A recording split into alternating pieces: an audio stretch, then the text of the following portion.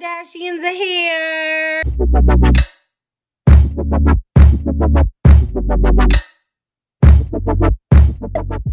Episode 1 of the Kardashians is here, and I can't believe it took me this long to shoot this video. I watched it immediately, but I was thinking about how I am really going to structure this content. So I just watched it because I couldn't wait any longer. But it took me a couple of days to really watch it again and make notes. And let me tell you, I have so many notes. Like, watching the Kardashians now is so different to how I used to watch it, like, in high school. Like, you just used to consume and be so into it. But, like, the show has changed a lot, even though it feels so familiar.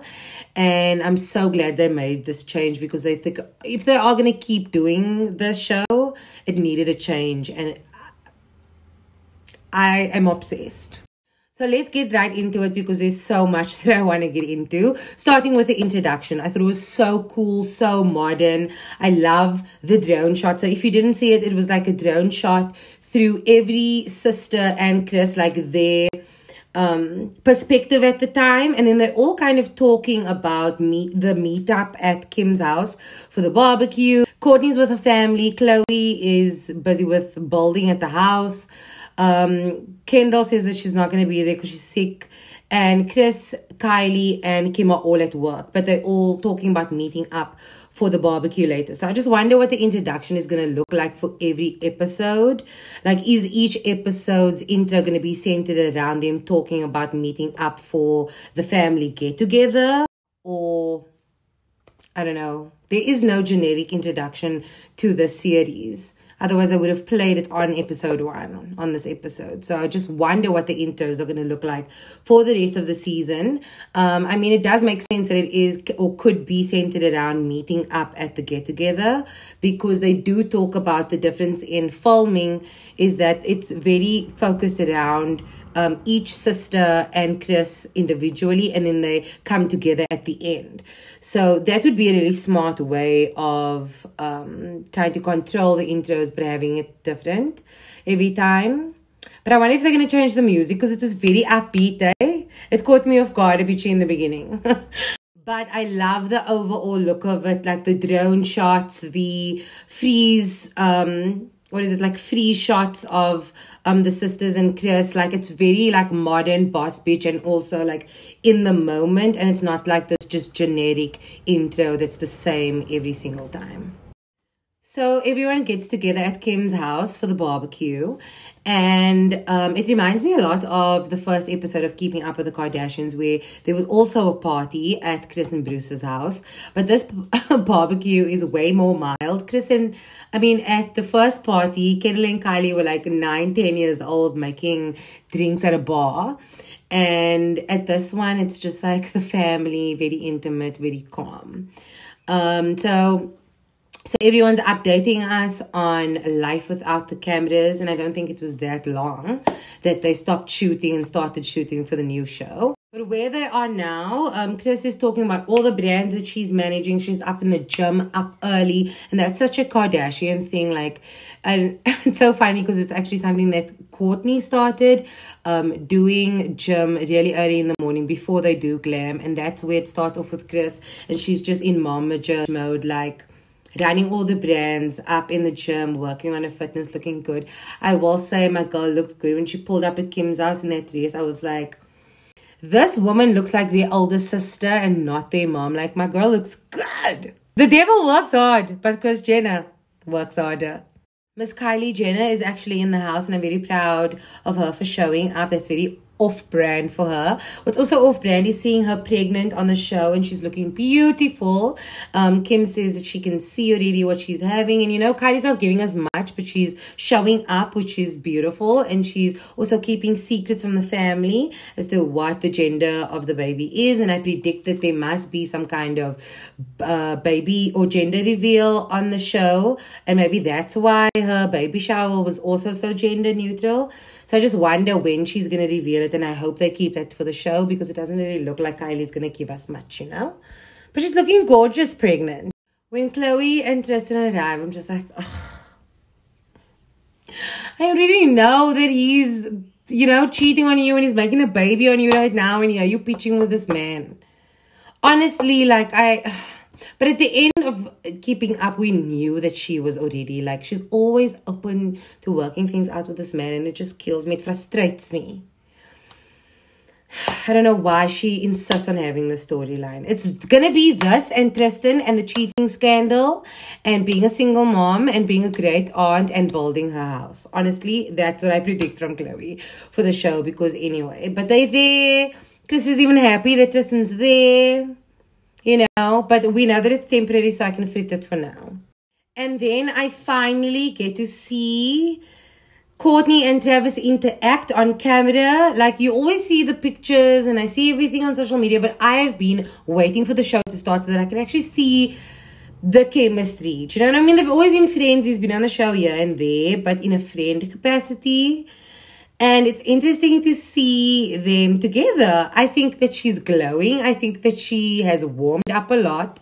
I think that she reminds me of season 1 Courtney. Also very much mirroring the first episode, season 1, that party at Chris's house. Her and Scott were doing exactly what her and Travis were doing at this barbecue. While everyone is at the barbecue, Saint, Kim's eldest son, runs into the room and he shows her that the game that he's playing has a character for her, crying face. When they clicked on the crying face, it shows that there's like this pop-up that shows that there's going to be a part 2 to Kim and Ray J's sex tape. And like, the only reason I knew that the sex tape thing was going to happen was because Kanye did tell us that it's going to happen on Instagram, but I didn't know it's going to be in episode 1 and in this way. I also don't know if this is like real, that this actually happened, that this is really the way that they found out about this, because it is real, but like, is this really how the family found out? But anyway, what's funny to me is she calls Chloe across the room and it's like the first person she shows this thing to, because she's like, Chloe will be able to understand, and she's like walking, like panicked to walk towards Chloe. And you just see Tristan in the background, stressed as fuck. Because obviously he's been fucking and cuck even in that time, and he's like, oh, is this where I get caught again? So this is where they find out about it. So they don't know if this is real or what this is. So they carry on with the barbecue. And this is where Kim announces that she has been invited to host SNL. And the family congratulates. I mean, Courtney hardly even knows. It's because she literally has her tongue down Travis's throat at that point. But anyway, they talk about that and they congratulate her. She is wondering if she should do it. They hadn't at that point announced that she was going to. So she's kind of doubting herself in that moment. She's wondering if she's doing things, you know, for Chris, for her family, if this is really her, if she can really do it. But her family encourages her to do it. And I'm glad they did, because it was iconic in my opinion. Chris mentions that Kendall isn't there because she has the flu. And then we have the weirdest video diary ever, where like Kendall jumps into the shot and she's like, actually, I had COVID, but you'll get me for the rest of the episode. And I'm like, this is so weird. It was jarring to me, actually. It made me feel uncomfortable because she breaks the fourth wall in a way that she has never done before, with the most amount of energy I've ever seen her in my entire life. And it's just so far away from her own personality that it made it weird. Was I the only one who found that weird? Sorry, it's random, but I just wanted to say I was really uncomfortable. They also talk about who Kim is going to choose as her musical guest for her hosting SNL. And they debate whether, you know, she should go with Kanye or not. On the one hand, it would be really comfortable for her. She could rely on him. But it would also be like a really safe space for her. But also they're going through a divorce. People would be watching just the way they interact with each other. And like it would also steal from her moment. So she just choose someone else and have a moment on her own. And she does go with that. I don't even know who her musical guest was.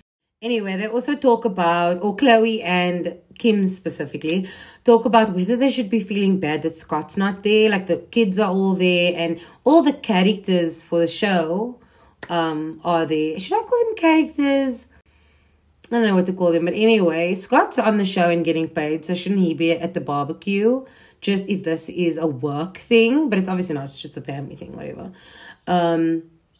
But should they be feeling bad? Because this is what Scott has always said. He says this is his greatest fear, that if Courtney moves on, or if they just move on, that he will start being excluded from the family. And he doesn't have another family. Like, he's really on his own. He's an only child and he doesn't have parents. But it just sparks this debate again that we had in previous seasons. It was like, does he deserve to be there? And then Courtney jumps into, like, onto screen again, like Kendall in Video Diaries, and kind of addresses the conversation that Kim and Chloe are having at the barbecue. And it's very weird because she does express, like, I gave Scott 10 years, and she breaks the fourth wall directly, like, speaking. I don't know if she's speaking to the audience or if she's speaking to Kim and Chloe's conversation, I think specifically. And says, oh, I gave him 10 years of my life and I'm moving on, and I shouldn't be made to feel wrong for knowing what I deserve. I finally know what I deserve, blah, blah, blah, blah, all those great things. And that's why I just see her, like, standing up for herself, like, boss bitch, yes. But, like, that moment just felt very artificial to me. Like, am I the only one? No one has spoken about this. So just let me know if you guys also felt like that was weird. Like, I liked the content of the video diary, what she said, what she was giving, but just felt out of character. Chloe then visits Scott's house, and it's good to see Scott on screen, but Scott used to be one of my favorite characters and still is. Like, he's very funny. He's like reality TV gold. But Scott sounds like the same, but he looks dead inside. Honestly, I'm a bit worried about Scott. And I think everyone is. And that's why Chloe's there to figure out, like, how he feels. And yeah, they just talk about him moving on to more age-appropriate girls. And he kind of cringes at having to date someone older than 30. And I'm like, I don't know why the producers would have left that in there, because that's a really cringe thing for him to say, especially with Scott's reputation of, like, dating such younger girls. I don't know why they would just leave that there. But he definitely expresses to Chloe that he feels left out by the family. But I agree with Chloe, especially after he's, like, so clearly still in love with Courtney, and he on social media has proven to us all that he cannot handle Courtney moving on, that it's better that he wasn't there. She says that they protected him because Chloe doesn't think that he can handle seeing Courtney be so in love and affectionate. And then that little scene ends with him saying, do I even mean anything to anyone? And that's freak sad. Talk about this scene other than it was just time for me to see Courtney and Travis together. It's just them hanging out with Penelope and her friend at his studio, and Courtney looks like a teenager. Like, she looks so in love, but she's like standing there watching him, like, I don't know, box, and like they're playing table tennis, and he's drumming with Penelope, which is so cute. But it's just good to see her so happy. Like, the scene really doesn't mean anything. Oh, she does actually, in that scene, she talks about how they got together. I'm sorry. I should maybe look at my notes. They talk about how they got together. At first, we obviously know that they were friends and the kids were friends and they would hang out, do stuff with the kids and do church stuff together. And then they had this movie night where Courtney made the first move and, you know, just made her intentions clear. Then we are in Kim's S1E1 fitting. She doesn't actually fit anything that she wore in her monologue. She wore that pink outfit, but she's, you know, trying on different looks. And she talks about being an underdog. And she talks about the lead character of Will and Grace. I actually don't know what her name is. Debra someone. Who made a comment on Twitter saying that, like, she doesn't understand why Kim Kardashian would host S1E1, like, that they are better people in the world, even though she herself has not, you know, for her acting, been invited to S1E1. And I think that Kim not even calling her by her name and just calling her someone from Will and Grace is giving the exact same energy that she was giving that tweet, being like, who is Kim? And Kim was like, who is she? But she wants to surprise people and do well, and she does, and I'm proud of her for that. Then we skip to the most annoying people in the world, Chloe and Tristan. They are hanging out at our house. He's just about to leave for like a basketball or something, so I'm just glad he's leaving. They talk about, you know, they're good, they're co-parenting well, and he's like a good co-parent, she says. And they interestingly, in this little scene, they talk about him going to therapy. And bring up his past cheating. They even mention, you know, when he cheated on her 9 months pregnant. They talk about growing together, working back on getting together in his mind. Even though Chloe won't say it. I feel like that's what they're doing, because she even calls it couples therapy. Chloe says she's never been a monster to him, even though she could. And he thanks her for that. He says he appreciates it. And you know why? Chloe sees how he treats his other baby mamas and their kids with him. And Chloe doesn't want that. She wants a good co-parenting relationship. So she's rather going to keep it cute. She did that when she was 9 months pregnant and she let him in the delivery room. She's mentioned that on interviews that she did recently, that she would rather keep the moment as perfect as she can for True. And I think that's what Kris Jenner did as well. She talks about it in her book, and you can hear all the sisters kind of mirror that sentiment of keeping things good and always speaking well about the partner so that you can have this good co-parenting relationship for your kids. But he definitely wants to get back together, be a family, and have more kids. Really? Really, bitch? And then you end up making a baby on her in this time. Like, this is what kills me. They both say trust takes time. They both say that. And they have no truth between them. True, their daughter is the only truth. Anything related to truth between them. And it's just sad because here she's starting another season of just being made to look like a fool. And she chooses it. In this whole scene, you can see that she would rather work things out. If he can show her and really truly be that person, she will forgive him. But I'm glad that he doesn't. And he proves who he really is.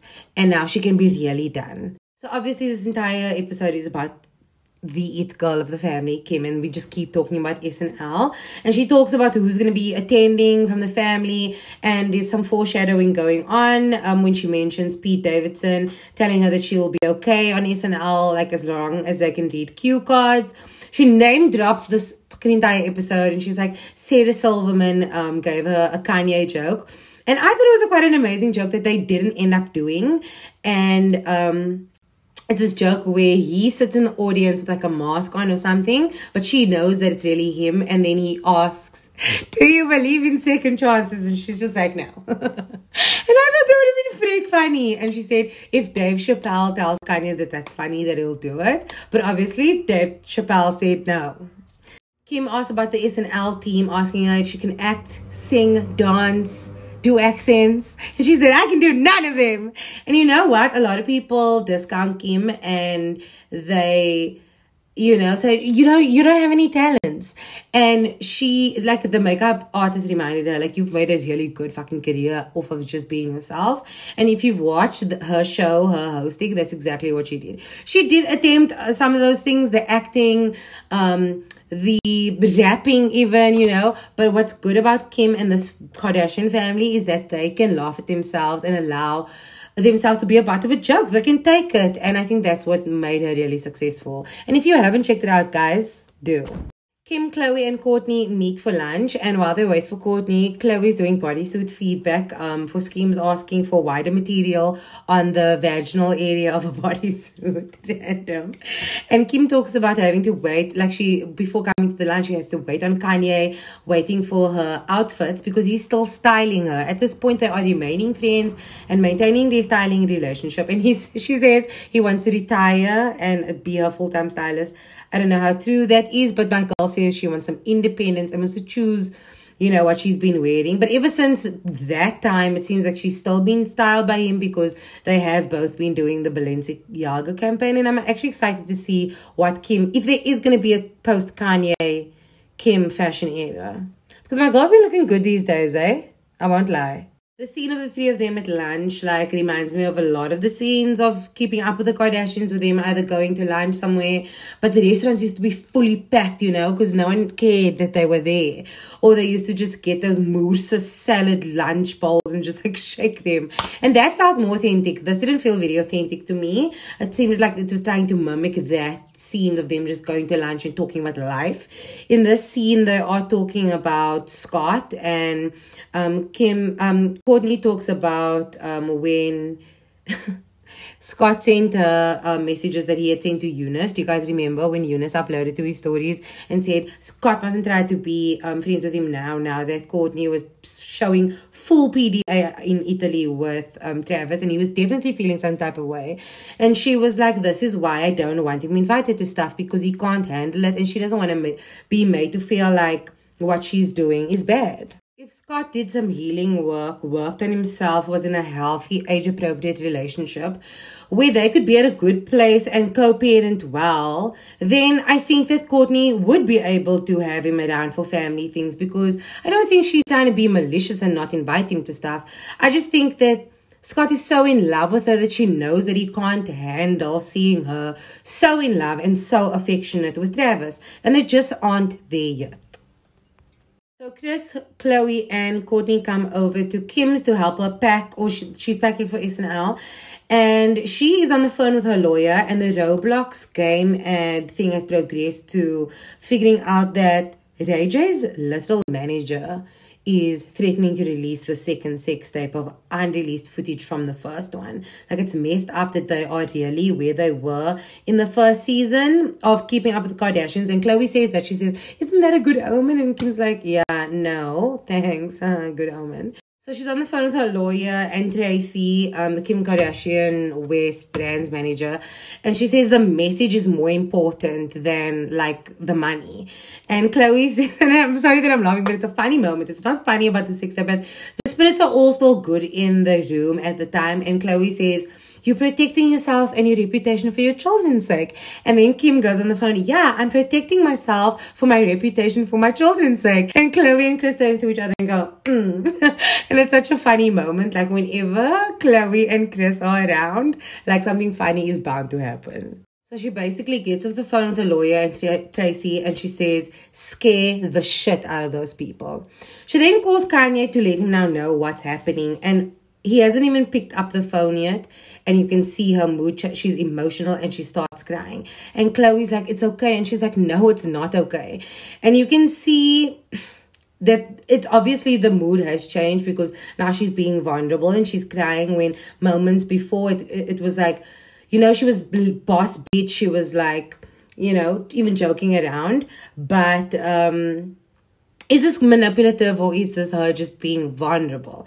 Kanye already told us that this happened on his interview with Jason. We know she called him for help, and it shows what kind of relationship they have, despite, you know, going through a divorce at the time. They're still friends, and they're still close, and they still protect each other. On the call, he's reminding her how powerful she is, how far she's come, that she won't get cancelled by any of this, and she doesn't need to care what other people think anyway. And you can see her become more confident, and you can see her kind of like boss up. And her lawyer calls her back, and she gets off the phone and she says, I have all the time, all the money, and all the resources to burn them all to the fucking ground. And that's where the first episode title comes from, and I'm so proud of my girl. Like, yes, bitch, you gotta let them know I am Kim motherfucking Kardashian. That's where the episode ends, and then we see what we can expect for the rest of the season. There is only 9 more episodes, which I'm upset about. But anyway, I've just listed them. We get to see the inside of SNL for the first time, following Kim's hosting journey, and obviously the introduction of her relationship to Pete. We see Kim and Kendall battle for the American Vogue cover. We see family emergencies. I don't know what that refers to, but there is a fire truck.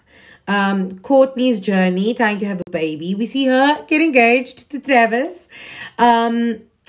We see the family figuring out the Scott situation. Scott's not only fighting with Chris, but Kendall is fighting with Courtney about Scott. Like, what's going on here. Then we obviously see Kanye save Kim. We know that's happening with SNL, that he gets the sex tape back from Ray J's manager. And then we seemingly see them find out about Tristan's cheating scandal. What's really irritating me is that it's clear who is carrying the season.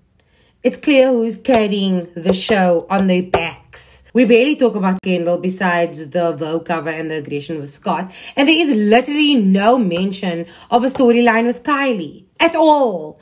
Boo! Tomato, tomato, tomato! Overall, I'm loving the energy. I'm loving the editing. It's very modern and very upbeat. I love the way it's shot, and definitely the filters are looking more realistic. Like, you can definitely see that they don't actually look like that. There is definitely still filters on them, but the lack of like extreme lighting that I think that they had with E, they're looking much more realistic. I love the aesthetic of the video diaries. It's feeling much more authentic and in the moment, like them shooting in between scenes, Kylie and Kim in the garden doing video diaries, but also set up in a living room backdrop, very generic background, but it's still way more comfortable than those plain pink huge ring light reflecting video diaries from Keeping Up. The thing that I've noticed that's very different from the way that Keeping Up was shot is that the girls are breaking the fourth wall much more. They've done it multiple times in this one episode, and it's giving very like meta feels. It keeps the audience constantly aware that they are watching a reality show. And one of my favorite Kardashian accounts, Kardashian Colloquium, has always said that the Kardashian show is not a reality show anymore. It's a reality show about a reality show. And I think that the breaking of the fourth wall constantly during this episode has kept us aware that we are watching a reality show. We see the people aware that they are shooting, and we aren't swept away by the storyline that they are trying to portray, but rather that we are just brought along or into their journey. I think it's really cool, and I think this is how they have made that shift and showing that they are docu-series more than reality show. I have one thing to complain about besides Chloe and Tristan is 45-minute episodes, really. I thought we were getting longer episodes. What is the point of switching to Hulu? Okay, besides all the aesthetic changes that I really, really love, and I love the whole vibe of the show. It really does feel like super familiar, but super refreshed in a whole package in a whole new way. And I think it's done beautifully. But why can't we have longer episodes? I thought we were having longer episodes, quicker turnaround time, you know, more episodes than 10 in a season. Like, I know that this might be their way of changing up around their schedules and just freeing up more time for themselves. But really, as a Keeping Up fan, my whole life, or their whole Keeping Up life, I'm personally disappointed. Other than that, I have no issues. I have no issues with saying how obsessed with this I am and how excited I am for this season. Even though Kanye already let us know much of what's going to happen, it's good to see it from the inside. I'm excited for the whole look and feel of the show, and we are only in the beginning. Tomorrow, episode 2 will be uploaded. I'm going to try my best from this week on to upload my recaps on a Friday for you guys so that you won't have to wait long after watching to hear what I think and get into telling me what you thought about the episode. Let me know what you guys thought about the episode in the comment box below, and give this video a thumbs up if you enjoyed it. See you next time. Bye.